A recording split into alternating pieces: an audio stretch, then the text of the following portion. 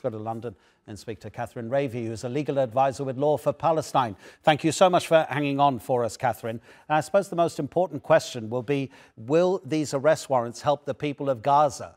At the moment, it doesn't look like it. Nothing seems to have changed in terms of the directions that the Israeli military is receiving, because the ICC is saying to Netanyahu and Gallant, we're going to look into how you've been ordering your military's actions.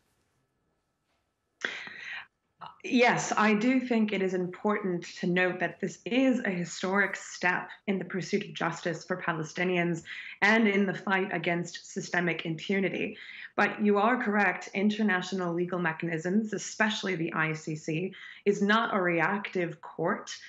Much of what it can do is unfortunately coming on the back of severe injustice and indeed genocide.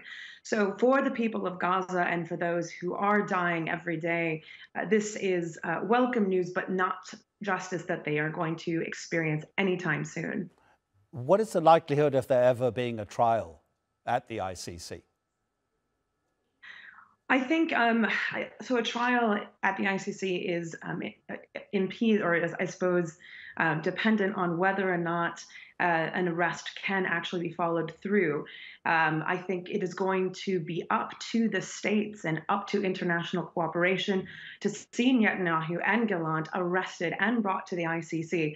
Indeed, this is an obligation under international law, but the court's rulings are judicial. In order to enforce them, that is political. So it is really going to be dependent on the states to follow through with the Rome Statute and their obligations under international law in order to bring them before the court.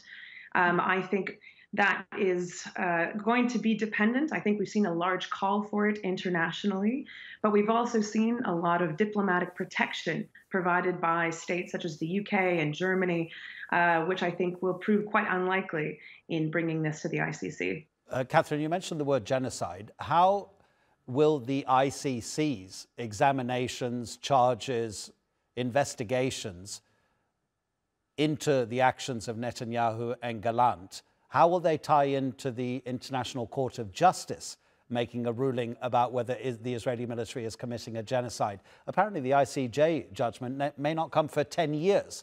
Can the ICC operate independently without that sort of judgment from the ICJ?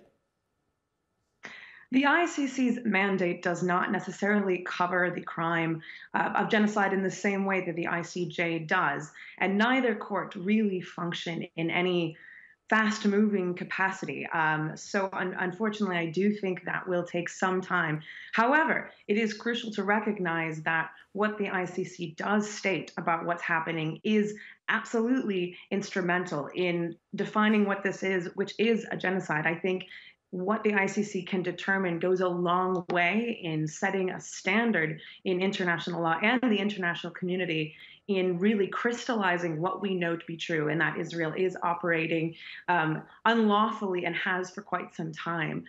So I think this is a huge move for international law and does show that we need a return to the rule of law. I think the court moves quite slowly and is, as I mentioned, dependent on state cooperation. So this really is, once again, a question before the international community to bring forward this injustice and to try to carry out its mandate as we've stated that we would through the Rome Statute. Yeah, I mean, look, this is not really a legal question for you, Kathryn. You've mentioned it a couple of times about what sort of protection Netanyahu and Gallant may have from countries that support Israel. Joe Biden has called the decision by the ICC outrageous. Viktor Orban, the Prime Minister of Hungary, he has said specifically because of the arrest warrants issued by the court, he's going to invite Benjamin Netanyahu to see him in Hungary and not arrest him. What does that all do for the credibility of international law when states say, fine, we're not going to do what the legal order is? I think this is a great question, and I think we've seen what's happening in Gaza really pose this question to the world. I think we have to remember that international law came from an era of colonization in which there were a few state actors in the world that had all of the power and will and secured themselves onto the Security Council at the UN. So our entire understanding of international law already is hinges on a world order that is unequal and it is not just. And we have continually tried and pushed to break that down and to show that all states can be held accountable under international law. But frankly, it is dependent on world order. And as we've seen, countries like the US, who isn't even a party of the Rome Statute, has tremendous sway in delegitimizing the court and in showing that Israel can, in fact, get away yet again with what it's been doing for likely even longer. And it's a frustration that is really going to require international solidarity and collective movements.